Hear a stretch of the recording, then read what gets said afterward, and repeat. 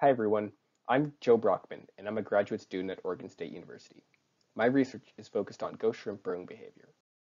Oyster growers on the west coast often find themselves at odds with ghost shrimp. These shrimp create large expanses of burrows up to a meter deep, which can cause the tide-flat surface to become incredibly unstable when shrimp populations are high. Oysters in these areas often become buried, which can make it hard for them to survive. On the right side of this slide, you can see the focus of my research. I am currently researching whether a nematode parasite found naturally within ghost shrimp have an effect on their burrowing behavior and if the parasite changes how shrimp react to predators.